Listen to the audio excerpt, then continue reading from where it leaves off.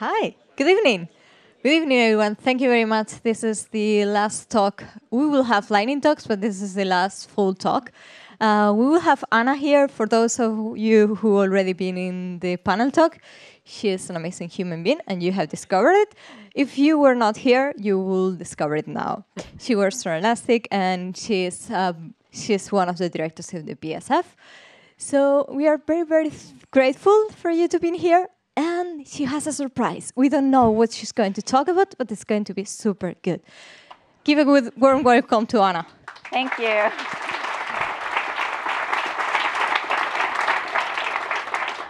Thank you, Mai. So my talk is going to be quite serious and very personal. So I thought I'd do something fun in the beginning. Also, you all had a really long day. You're probably falling asleep. So I want to wake you up. So yesterday, my childhood dream came true. I saw the Spice Girls at Wembley Stadium. And we're going to do a little Spice Girls sing-along. I'm serious. Lorena challenged me. She said I wouldn't do it, and I said, yes, I totally will. Some of you may know Jeff Triplett. He's also a fellow director of the Python Software Foundation, and we've been annoying him with all this Spice Girls stuff. So Lorena is going to record this just for Jeff. So please sing really loud. We're going to do this a cappella without music, but I have the lyrics for you. So, okay, are you ready? Okay, come on. Yo, I'll tell you what I want, what I really, really want. So tell me what you want, what you really, really want. I'll tell you what I want, what I really, really want. So tell me what you want, what you really, really want. So tell me what you want, what you really, really want. I wanna, really, really, really, really, zika, zika. If you wanna be my lover, you gotta get with my friends. Make it last forever. Friendship never ends. If you want to be my lover, you have got to give. Taking is too easy, but that's the way it is. Yeah.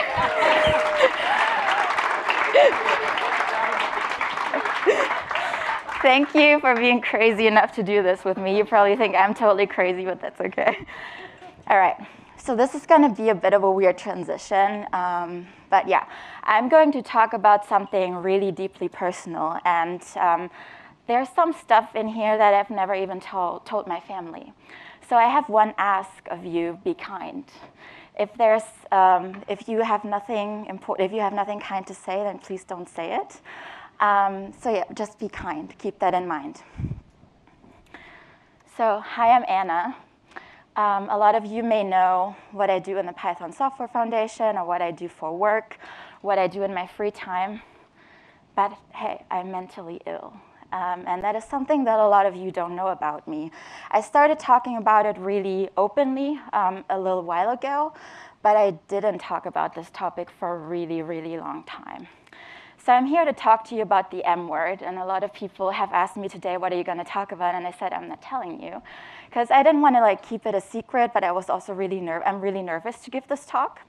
And I came up with the title, The M Word, before Lloyd's Bank came up with the ads. Like you might have seen the ads that say the M word as in money. We're going to talk today about the M word as in mental illness.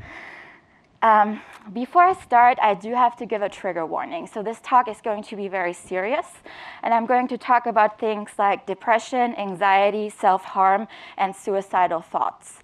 If any of this triggers any negative emotions in you, or you don't want to hear about it, please leave the room right now or at any point during this talk. I don't want to make you feel bad. I don't want to cause any negative feelings in you. I won't be offended, I promise. I just want you to be okay. So please leave at any time if you need to. I also want to give a disclaimer. I'm not a doctor. I'm in no way a mental health professional. I'm not trained in therapy or psychology or medicine at all. I'm just someone who struggles and who has struggled for a really long time. So what I'm doing here is not giving any medical advice. I'm just sharing my story. Before I start, I want to give some numbers. Every 7 years, there is a mental health survey done in England. And this last survey was done in 2016. And I took some of the results and put them up on slides. 1 in 4 people in the UK will experience a mental health problem each year. 1 in 6 people report experiencing a mental health problem in any given week. 1 in 5 people have had suicidal thoughts. 1 in 15 people have attempted suicide. Look around you. I don't know how many we are in this room, but 1 in 15. There's at least a couple of people here who might have attempted suicide. I thought about suicide. I knew exactly how I would do it. Think about those numbers. And this is my story. So I suffer from something called depression. I pulled up the definition by the NHS, the National Health Services. And it says that the symptoms of depression can be complex and vary widely between people. But as a general rule, if you're depressed, you feel sad, hopeless, and lose interest in things you used to enjoy. The symptoms persist for weeks or months and are bad enough to interfere with your work, social life, and family life. Depression is very different for everyone. There's manic depression, there's what I call regular depression. Again, I'm not a doctor. The depression that I have is exactly as it's described here, like feelings of sadness, I can't do anything, everything seems really hard, whereas manic depression is kind of more up and down. But it's very personal, it's very different for everyone. I also suffer from something called anxiety. Anxiety is a feeling of unease, such as worry or fear, that can be mild or severe. Everyone has feelings of anxiety at some point in their life, but some people find it hard to control their worries. Their feelings of anxiety are more constant and can often affect their daily lives. I do want to point out that anxiety is not just fear. It's much, much, much deeper.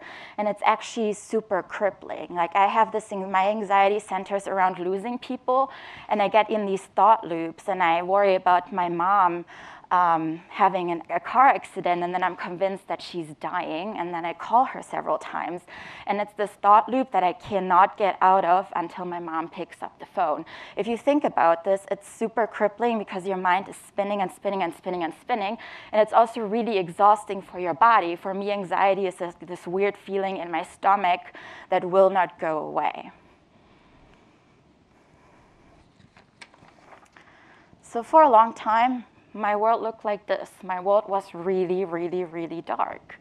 I was always a child who worried a lot, and I was always someone who was used to being successful in high school. And after high school, I had no idea what I wanted to do with my life. My parents' dream for me, and it still is that dream, was for me to become a teacher. For the longest time, my grandma, bless her heart, she's in heaven now, but she would clip out these articles about teaching, and she would tell me how good I am, but I knew that it's nothing that I wanted to do. So I moved away. I went to university 3 hours away from home. I also had a pretty bad relationship back then, but I didn't realize for a long time that it wasn't good for me.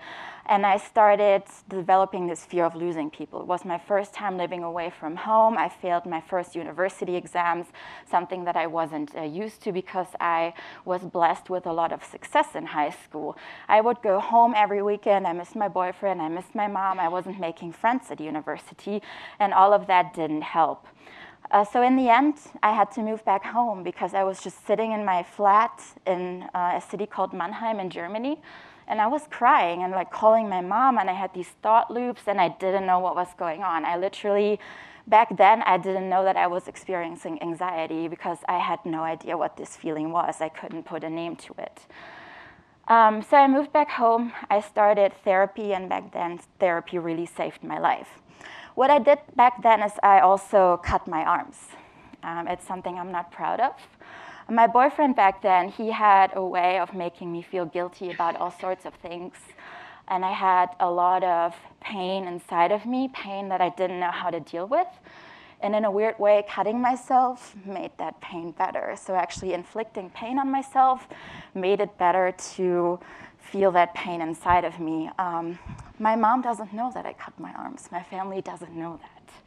I'm getting emotional here because it's a very emotional topic. I'm not proud of it, but I'm also not ashamed of it. I admit it because I think it's important to admit. I haven't done it in a long time, but I do get tattoos now because honestly, I still like the pain. Maybe I'm a little bit fucked up. But I also want to remind myself to never do this again, and I haven't done it since then. I had suicidal thoughts. I knew exactly where I would crash my car on the highway. Every day I would drive to university and back home, and I knew that exact spot where I would crash my car. Sometimes when my anxiety got really bad at night and I couldn't sleep, I would take drives and I would ponder, should I do it, should I not do it? But I had it exactly planned out. I didn't do it. That's why I'm still here, thank God.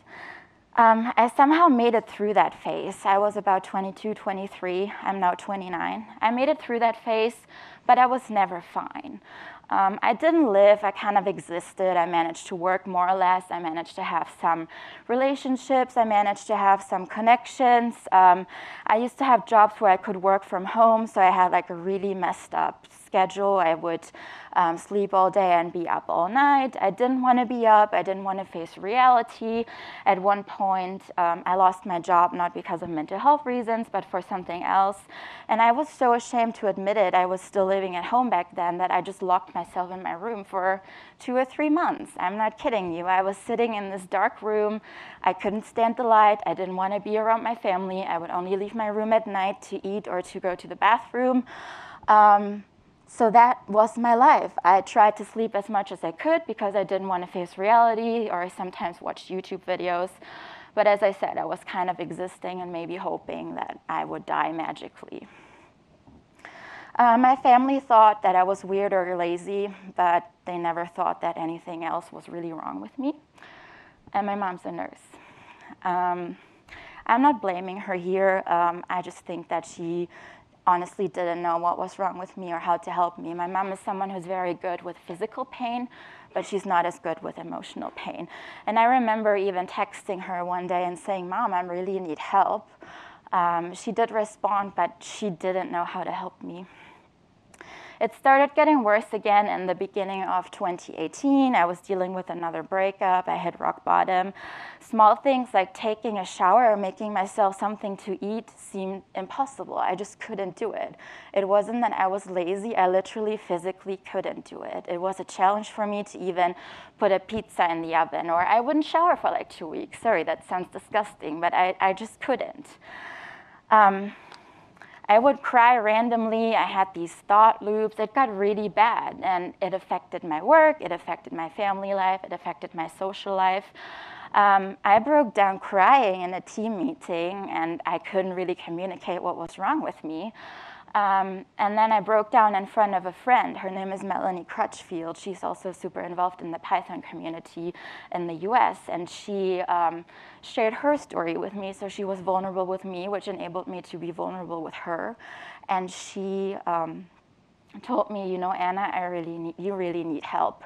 And so I went back home from San Diego to Germany, and Melanie kept lovingly sending me messages, checking on me and asking if I had gone to see a psychiatrist, if I had made that appointment. And I did. So in Germany, our health system is pretty good. If you have mental health issues, you are legally allowed to see a psychiatrist within 4 weeks. They have to give you an appointment. So I went to see a psychiatrist. She did a first evaluation, diagnosed me again with depression and anxiety, and I also had symptoms like light sensitivity or sound sensitivity. Like when people were eating around me, it sounded so amplified in my head, I couldn't stand it, or I also couldn't stand being in the daylight.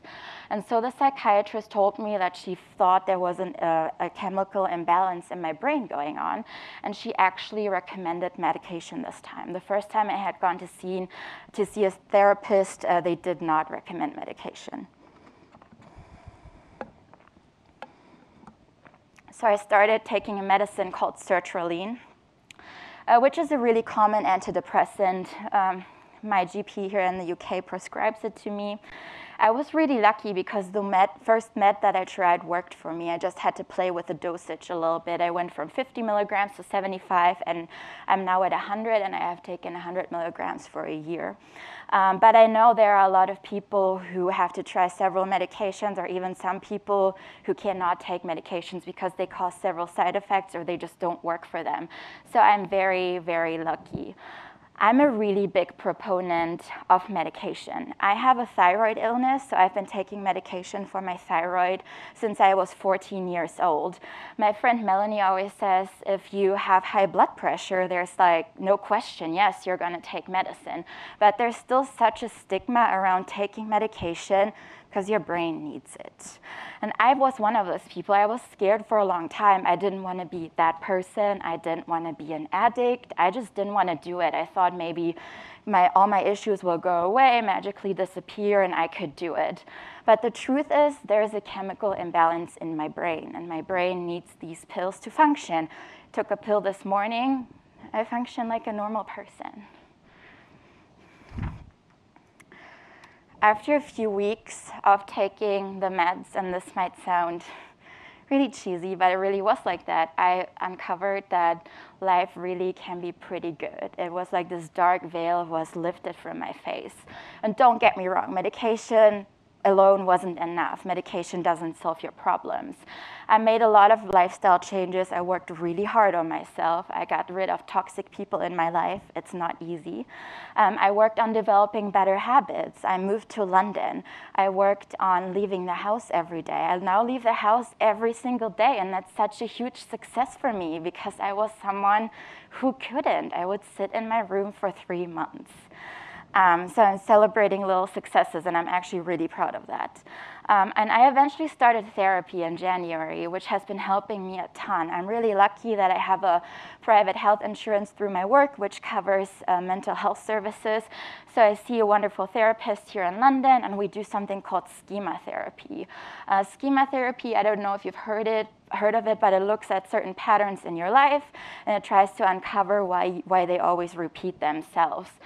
And then we try to work on changing these patterns. For me, there's something that I deal with. It's called emotional deprivation, which means that my parents didn't really give me the attention that I would have needed as a child.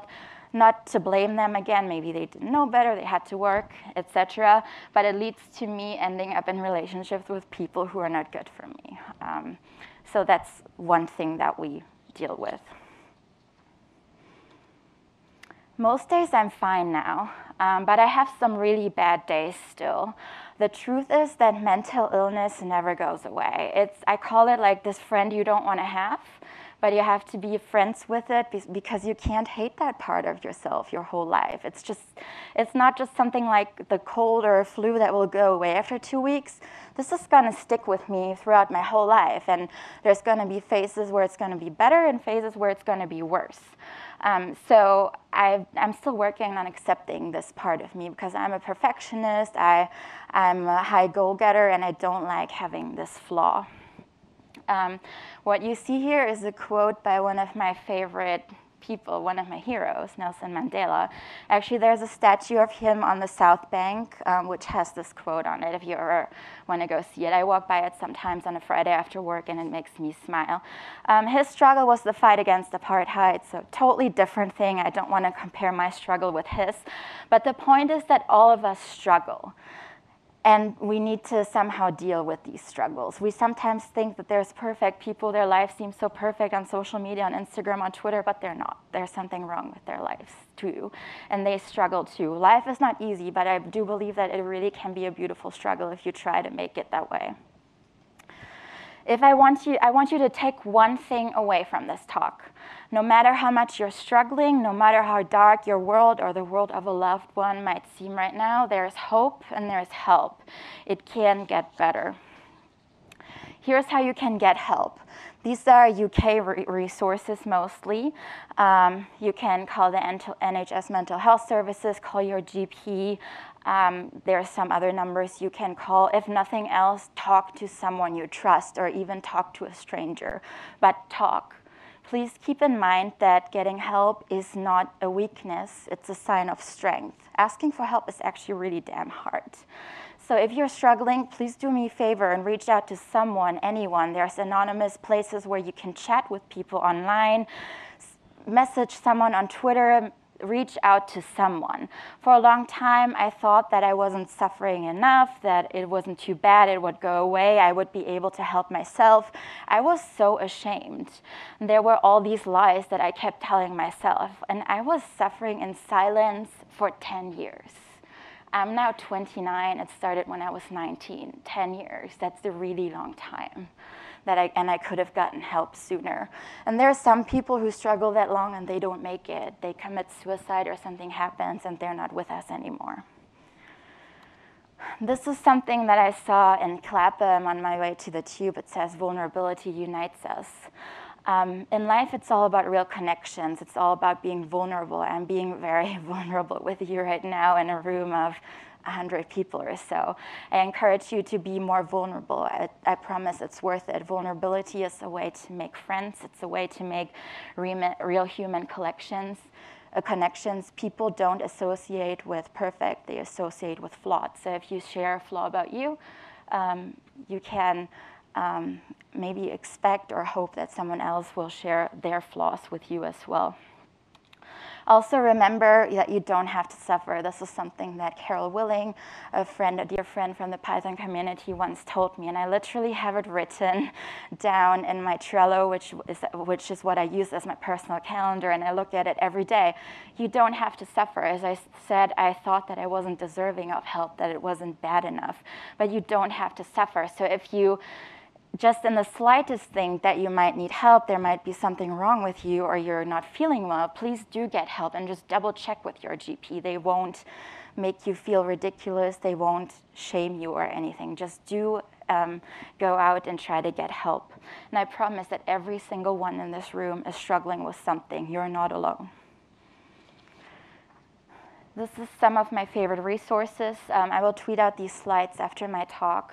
So Hope for the Day is an organization in the US that deals with mental health. I have a few of these bracelets here that I would like to give to some of you. They say it's okay to not be okay, have hope.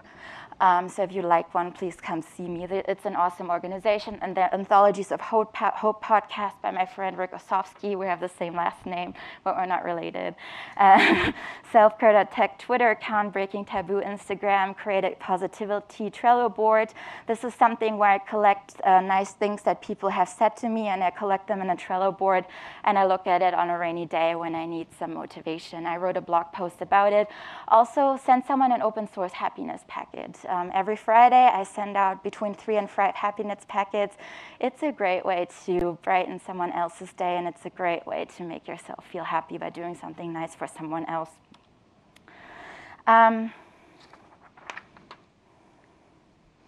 I want you to write this down. Make a note on your phone, put a sticky note on your laptop, write it on your monitor, put it somewhere where you see it every day. And do me a favor and actually read it every single day until you believe it, because it's true. And now repeat after me. I am appreciated. I am enough. I matter. I am not alone.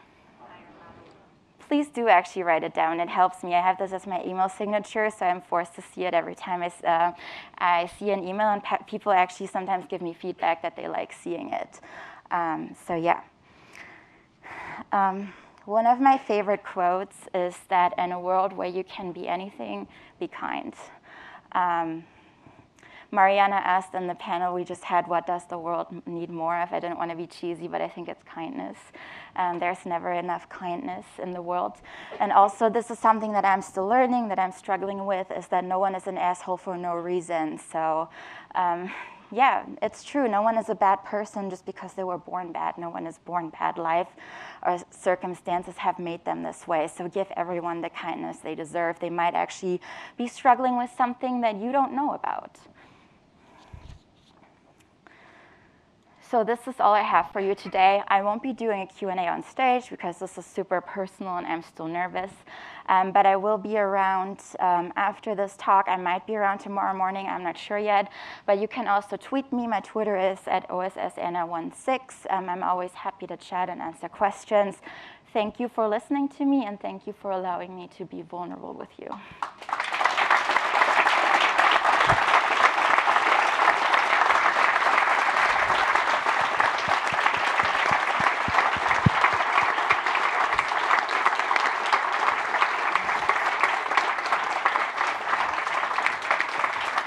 Thank you.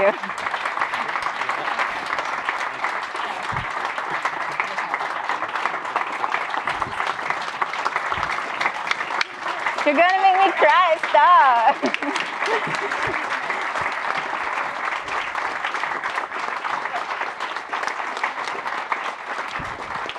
Thank you.